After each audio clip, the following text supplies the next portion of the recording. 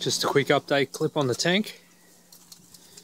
I've now added some fancy decals. And as you'll see, I have completely removed the top of the tank. I've left this this board here to give the tank some support so she doesn't bow. And I've also started to add some floating rafts to the system.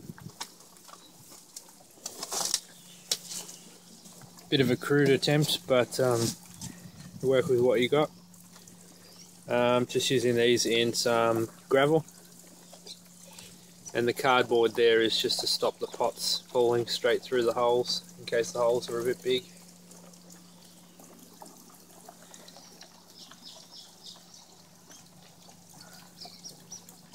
That there is my emergency power outage outlet, so when the power goes off that'll squirt water straight in, giving a bit of air, a bit of water movement. As you can see here, I've got plenty of air going into this tank.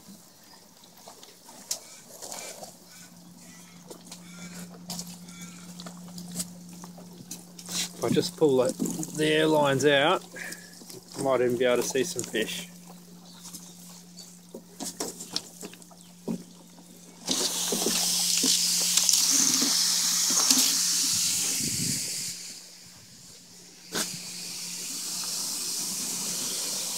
Few goldies in there,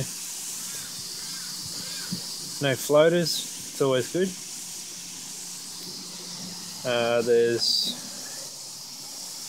actually quite a lot of fish in here.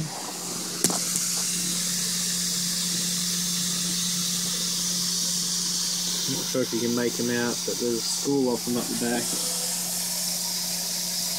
Silver perch, trout, the odd goldie. And they seem to be doing really well. So there you have it. Double use fish tank, turn it into a floating raft.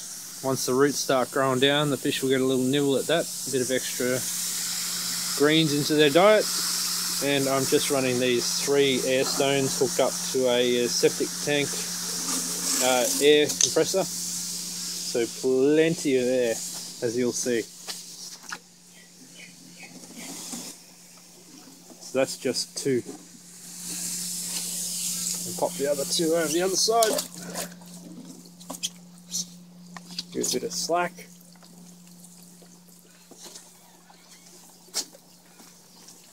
Plenty of air in there bubbling away. It's all going well. Tank held together well. I wasn't a bit sure if it was going to bow by cutting the top. But this treated pine sleeper I had bolted in place previously. Well, it's nailed in via a plate. That seems to have held the shape.